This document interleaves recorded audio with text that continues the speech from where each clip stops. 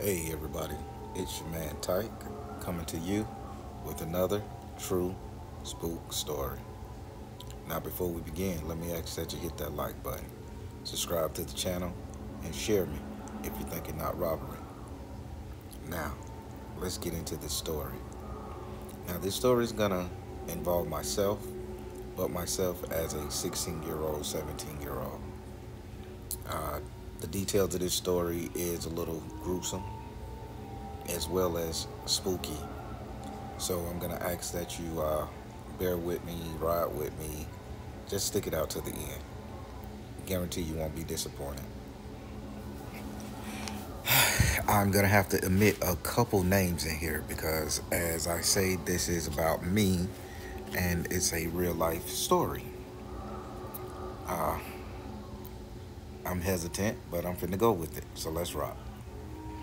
Well, back in the late 70s, early 80s, 90s, and early 2000s, there was a group of immigrants known as the Jamaican Posse. They was all over the world. I mean, all over the United States. Typically in New York. Uh, it wasn't so many in Georgia, but mainly New York, South Florida, Miami area, and the worst of the worst, I would have to say, came up here to the Orlando area. Well, the Jamaican Posse was known for all kind of marijuana selling, drug dealings, prostitution. They wasn't a gang, but they was just a group of people, culture of people, or group culture, you call it, of people that got together and say, hey, we can control the local cannabis market here, and we are going to. And you know what comes with controlling a controlled substance, a narcotic, and cannabis was at that time, probably still is to this day, a federal crime to have a little bit, but county and city laws they change it up. But so the Jamaican Posse of Orlando was carting in pounds and pounds, kilos and kilos of marijuana, and they was distributing this marijuana all over Orlando. You had to be that guy or that girl to get it. You don't know how many drug queens and drug kings the Jamaican posse made of average black man, black woman. Sometimes I would see an occasional Caucasian or Hispanic person in there, but they probably had their own thing going on too. Well, so the Jamaican posse was ran by this guy known as Haitian Dread. Now, at that time, it was very uncommon for a Jamaican to integrate with an Haitian. It was two demographic, two different people, two ideologies. Neither one liked the other via stereotypes. I don't know what the deal was, but the leader, this Haitian guy known as Haitian Dread, we never knew his real name, became the leader of the Jamaican posse here in Orlando. And he ran it really good for a long time. He was selling marijuana to the Haitians. He was selling marijuana to the Spanish Dominicans, that Dominican Spanish, and he was selling weed to the American blacks, let alone to his people. So I guess because he was bilingual, trilingual, he knew what to do, and money was flowing. And he lived right there in the Malibu area of Orlando, Florida, off of Ivy Lane Road. Well, let me tell you a little bit about, because the story is gonna involve Haitian Dread. So I'm gonna tell you a little bit about Haitian Dread.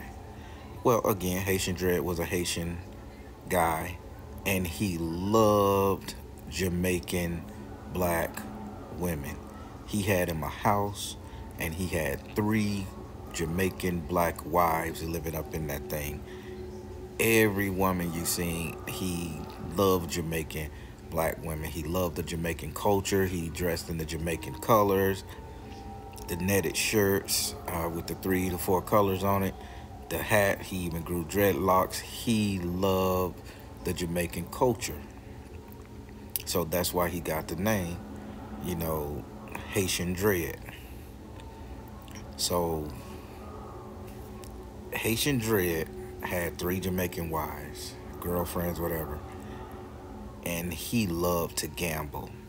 But he was such a sweet person. You would look at him, and he had the nice pearly white teeth, the dark skin, and the dreadlocks, and you would never think that this guy was a drug kingpin of one of the most notorious gangs in Central Florida. But he was. So he would always have his girls, his ladies would drive his car. Uh, his lady would get his food. They would, anytime he sat down, one would be by him. They would hold the guns, and he was just a Tony, a Tony Montana, you know, Scarface motherfucker. But he had nothing but Jamaican women protecting him, and he was, boy, let me tell you, he was laying dick in their ass like it ain't nobody business. Cause you'll go to his house to pick up something, he'll come out the room, dick swinging. Give me a second. Give me a second. And he'll go back in there and finish up with her, and you'll be sitting in the living room hearing all this. Oh my God, oh you bitch you, oh. And we'll just laugh because he was always screwing. I don't know if the man had some kind of Viagra pill or electric battery hooked his nuts, but anytime you go to his house, the bitch in there fucking something. Well, so he'll come out and he'll just be nice, and he'll offer you whatever you want to eat. And I mean, he just wasn't a typical drug dealer. He was just a nice guy. So you go there, he had became real friendly, and this ultimate was his downfall. But we're gonna get to that a little later. So Haitian Dread would offer people anything. He would buy the kids in the neighborhood school clothes, rent, get a big U-Haul full of toys, supplies, pencils, shoes, and everything, and just have the parents come there and fit your kids and go. He was just that guy. Well, here is where the story get a little personal, people. Well, Haitian Dread had linked up with my cousin. A cousin I don't care for too much. Nobody should ever trust this cousin of mine. So he had linked up with him, and they had started. My cousin had started purchasing weed from him in order to sell. My brother, at the time, had already had the weed game on lock because my brother had already built the connection with Haitian Dread, and my brother was a very high-end weed dealer in Central Florida for a long time. But when my cousin got out of prison, he decided to introduce him to Haitian Dread, and that's where Haitian Dread spiraled down a little bit. And so my cousin is purchasing from Haitian Dread. He and Haitian Dread meeting up at the club, hanging out. I guess because Haitian Dread was a nice guy, my cousin charmed him up. They was cooling. Well, Haitian Dread loved to gamble. That was his pastime. Because when you in the hood and you got everything you need, what else you're gonna do is you're gonna gamble. You're gonna take a risk and gamble. He loved Russian roulette, a revolver with one bullet in the bitch, and spin it, and he would give you $1,000 if you could take three trigger pulls in Russian roulette without killing yourself. And he would be pulling the trigger along with you, like he'll be playing the game, and if you get 3, and after y'all each pulled 3 times and nobody got shot, then he'll go $1,000, and you were like his coolest friend. You was the shit. But other than that, he loved to play dice. He loved shooting craps. So my cousin had got with him, and they were hanging out, and my cousin and him began to shoot a game of craps. Well, Haitian Dread turned around and said, "I gotta go." So Haitian Dread left my cousin there with a bunch of other Jamaicans. And the Jamaicans was like, "We're gonna take your money," and the Jamaicans were playing fair. They wasn't cheating him when nobody's the rig and the dice. I mean, they have been crapping all night. They've been shooting craps all night. So the the dreads. I'm not gonna say Jamaican, cause I'm a real nigga. So y'all just gonna have to deal with what I'm talking about. The dreads is a stand-in word for Jamaicans, by the way. So the dreads, they was playing craps with my cousin, and my cousin was losing all this money. My cousin had lost about 10 stacks that night. So after losing about 10 stacks, my cousin got all upset. And you know how shit talking go down when you're gambling, playing any kind of sport. The dreads was like, Mamba Cly, you Ross Cly, you lost, you suck your mama pussy. They was saying all that type of shit to him. And my cousin, he couldn't take losing. So he couldn't take losing. Get this, people. So he says, I'm going to get out of here. So after they done won the money, and the Jamaicans said it wouldn't give him a chance to win no money back, he like, come on, man, let me win my money back. Let me give me a chance to win my money back. And the dreads were like, we done tried it 3 times, dog, and you keep losing. Go on about your business, now. Go on, come back another day. So my cousin ended up leaving the gambling area where they were, and he goes away. He goes and dressed in all black. He comes back, and he shoots up and kills the like 4 or 5 of the Jamaicans. So when he shot and killed the 4 or 5 of the Jamaicans, one of the Jamaicans yelled out his name while they was on their cell phone. So the Jamaican posse knew who he was. So now he figuring the Jamaican posse know who he is. So now he's not going to purchase anything from Haitian Dread. And Haitian Dread is looking at my oldest brother like, you brought this bitch into my circle, dog. You know, you just as liable. And my brother was like, hey, nigga, that's between y'all. I told you that sell him some dope and don't get to, just sell him some weed and don't get to know the nigga. But you thought he was cool and you hung out with him. He said, put that shit on you. And people, I'm not bragging, but in Orlando, my family ain't shit to be fucked up with. Those who know, you know, we ain't shit to be fucked up with. We a deadly little bunch of idiots. Well, they are. I'm a great guy now. So Haitian Dread say, okay, you always been cool with me. We're going to leave you alone. That's what he told my brother. But he said, your cousin is marked for death. You may know the word marked for death. That was a movie Steven Seagal played in when the Jamaican posse went up against the Predator. I think, yeah, Jamaican posse. Steven Seagal went up against the Jamaican posse. That was a real word that the Jamaicans used to say back in the day, you marked for death. And that means like the entire Jamaican clan posse is a kill on sight thing. It is what it is. So, Haitian Dread, you know, sent out the word that my cousin was marked for death. Being that my cousin is a savage mofo, done killed more people than cancer, I believe, he went around Orlando taking out all of the dreads.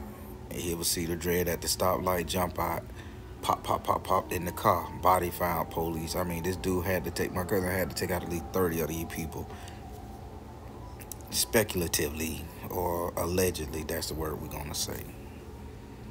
So came time for this man to confront Haitian Dread. And Haitian Dread wasn't no soft nigga now. Haitian Dread was about business too. He'll put a bullet in your ass and walk on the next day. So he was like, hey man, you tried me, you know, I introduced you to my people and you fucked me over. And by the end, my cousin had gotten with a bunch of other American blacks that didn't like the Jamaican posse because it was a kind of like an ongoing war, the Jamaicans against American blacks here in Orlando. So my cousin had teamed up with a couple more idiots and formed his own little faction, his own little clique. Haitian Dread confronted him and his boys, and then nothing happened right then on the spot. But later on, Haitian Dread was found murdered. Now that's the backstory to the creepy part. That's just the history of the shit. Now, back in the day, all Jamaicans had these shoes. We in the South we call them bucks. Up north of us, New York, they call them wallabies, or the white folks they'll call them Clarks. Haitian Dread loved bucks. He loved bucks, and he loved this brown leather pair of bucks. So nobody knew how Haitian Dread passed away. He was just found dead. Everybody assumed it was my kinfolk, and so that he was marked for death anyway. Allegedly, my cousin and his friends actually did take out Haitian Dread. Once they took out Haitian Dread, they robbed him as well. They took the money out of his pocket, they took his clothes, and they took his shoes.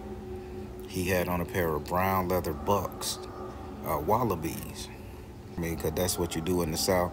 When you strip a nigga belt, you gonna flaunt his shit, to show that you real. You gonna wear his t-shirt, his hat, his belt, his watch, his necklace, all that type of shit. So, took his shoes, it didn't fit. So, I was getting ready to start school, high school, and I was about 16, 17 years old. So, my mom didn't buy me no shoes. I had a summer job and she had took my money and shit, beat me up. You know how I go. Yeah, I grew up in the hood. We were poor, so parents ran roughshod over us. So I haven't even started selling dope or thinking about selling dope. But I saw that I didn't have no shoes or no clothes to start school with, and I didn't want to get clowned. And it's my junior year in high school. So I just went ahead and said, okay, I'm finna go do this. I'm gonna start selling dope. So I took a little bit of my little money I made from a little summer job, and I went and bought a 50 pack.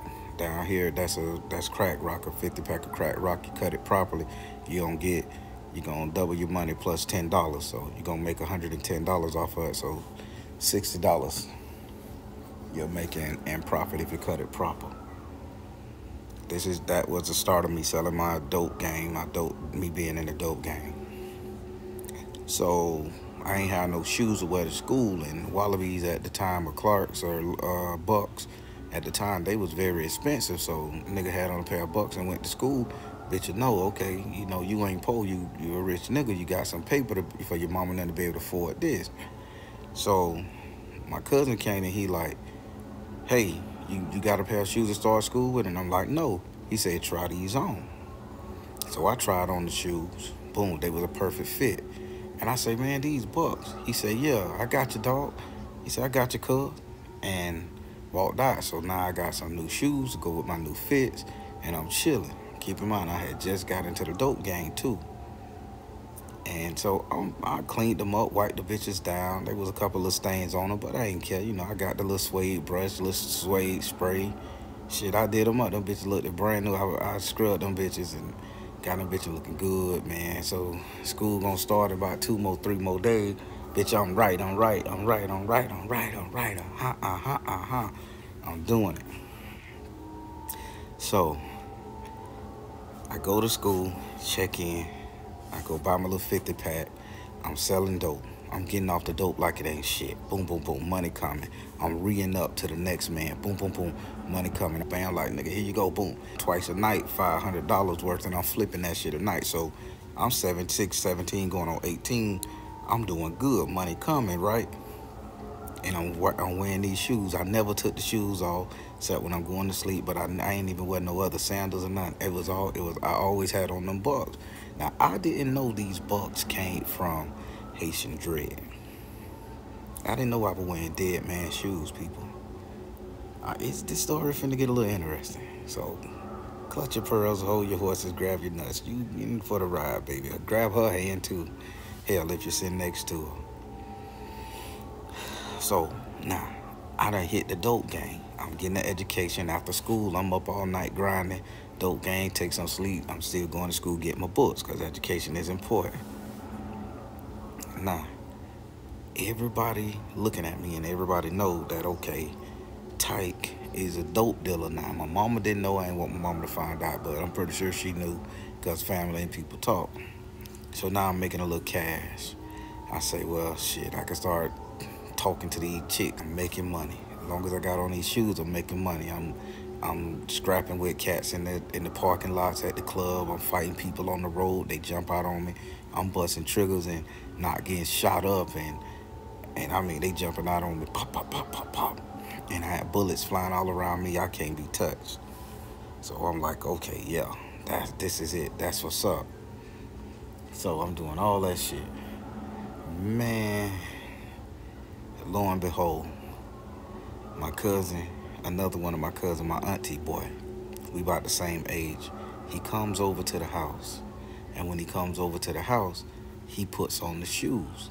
He like, hey man, I'm going out to Club Diamond. Let me rock these bitches. And I'm like, nah man, leave my shit alone. So as soon as he put on the shoes, cause I had went to sleep. As soon as he put on the shoes, he go to the club. He get into a little altercation with somebody, and 2 or 3 dudes jump on him. Pop, pop. He end up whooping all they ass, and he come back chilling. So now I got blood on my shoe, cause I don't know did he kick him or whatnot. So I like, so me and him get into it. I push him out the shoes and shit. Give me my shoe, nigga. Put the shoes back on. Now the shoes feeling different. Now I'm feeling different. I keep saying, hey man, I need to go buy me some more bucks. So now I'm spending all my money on these bucks, on these shoes. I'm getting every color. Orange, green, they came in all kind of colors. Lime. And then I realized I started dressing like a Jamaican. I'm wearing the fish netted shirts. I'm wearing the Jamaican belt. I had grew my hair because I had dreads at the time. So I had on a big fat Jamaican hat that I stuffed the dreads in. And I'm just sitting up there wearing the little rope around my neck with the little Jamaican biblical verses and charms. I'm turning into a straight Rastafari here, But in the drug game, I'm even looking like a Jamaican. And my mama was like, boy, why you trying to act like them goddamn Jamaicans? You ain't Jamaican, you Bayesian. And I'm like, whatever. I say, it's just a style, mama, be easy. So every time I put on the shoes, I want to act like a Jamaican. Say I'm 19 now. 3 years I've been selling dope, having on these shoes, doing my thing, lucky, making money. I can afford some shit. 3 years passed. My cousin that gave me the shoes, he come back over to the house. When he come back over to the house, he see me come out the room, like got real scared. He got real scared and he like fell off the edge of the couch and he like grabbed his gun. And my mama like, boy, what you doing with that gun? So my mama seen me coming down the hall. Now keep in mind, I'm dressed like a Jamaican, looking like a Jamaican. I'm just into this Jamaican vibe thing. And he looked at me real good before he pointed his pistol at me. He was like, man, I thought you was somebody else. He said, he called the dude Dollar. He said, Dollar, come here. Dollar come walking in, boom. My mama house, boom, open the door. What? He said, who this nigga look like? And they looked at each other and went to laughing. Bitch, you look like Haitian Dread. I say, what? No, hell no. I say, that nigga old. Keep in mind, my mind ain't clicking. And I don't know I'm wearing Haitian Dread shoes, right? I say, no. So they like, yeah, boy. You say, boy, you better change your look up for a bitch think you him and hurt you. And I'm like, nah, ain't nobody gonna do no shit like that. So they laughing at me, so they know what's going on. Keep in mind, I'm not understanding that Haitian Dread has passed away.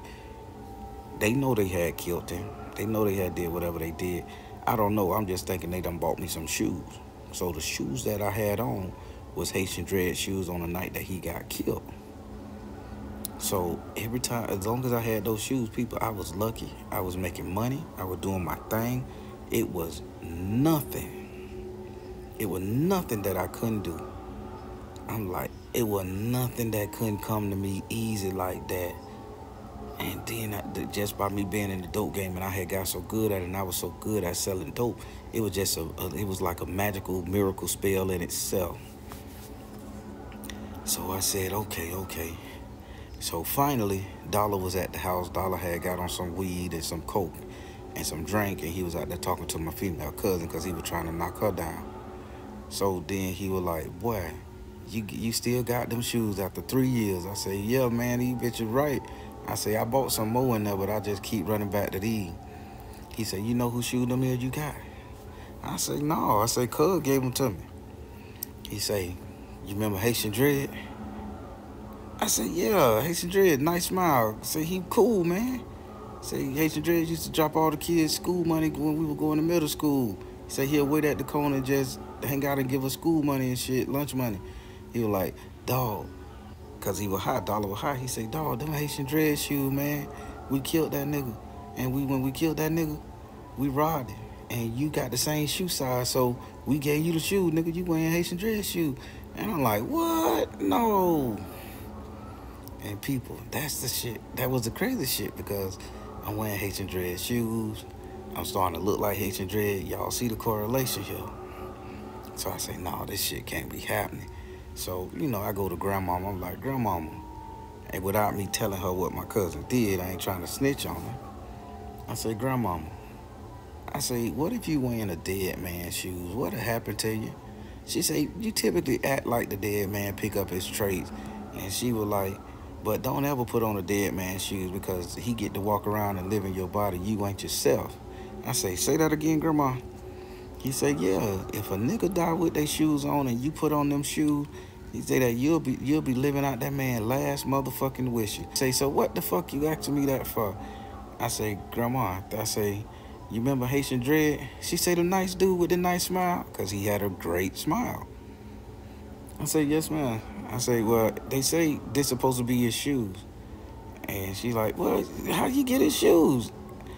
I say, I bought them. I say, I bought them from one of his girlfriends. She like, you need to take them motherfucking shoes off and burn them bitches. You need to take them off and burn them because you don't need to be around. You don't need to be wearing his shit. You going to end up just like him, shot dead in the street or a dope kingpin in prison. And I said, yes, ma'am. I ain't get rid of the shoes, people.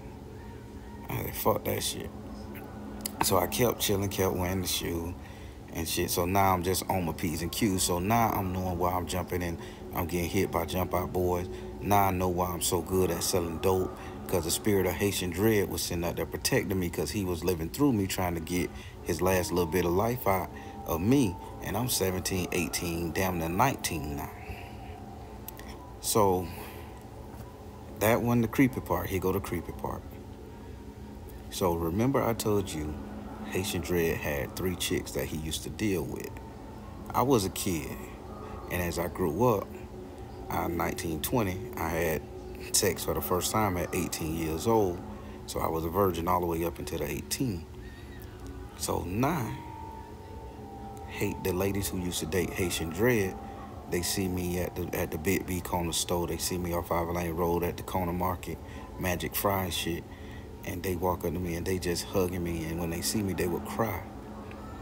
And so I'm like, hey, how y'all doing? And they were like, Tyke, you so cute, you so handsome. They still knew I was tight, but they had an affinity to me. So I ended up knocking off at least 2 of Haitian Dread old girlfriends as a 19, 20-year-old man. And they didn't know why they were doing it, but I didn't know I was going over there to their house and I was screwing these chicks. And I'm just being transparent, people. It is what it is. I'm a real nigga. Y'all got to deal with it. If y'all don't like what I'm saying in this bitch, click off. Real nigga shit here. So I end up knocking off 2 of the chicks, and they knew it. So they come over to the house. Okay, I come over there. They knew exactly what they want. Go in the room, boom, boom, boom, I'm doing my thing. One go to work in the morning. Come over in the daytime, holler at you. Okay, boom, go over there, knock her out. Boom, boom, boom, boom, boom. And this shit went on for like 2-3 months. And they used to go to my mama's house, drop off food. They would go to my mom's house, drop off a little money to my mama to help her with the light bills. They was like literally taking care of me like they were taking care of Haitian Dread. So I'm like, this is fucking wild. So, I'm having the best time of my life around this bitch. I'm making money, fucking hoes, all that shit. I'm having the best time of my life. So I ended up staying the night at my daddy's house for like a week or something. I go to sleep, I change the shoes, and I go stay at a chick house, and I left the shoes there because it was nighttime. She came to pick me up.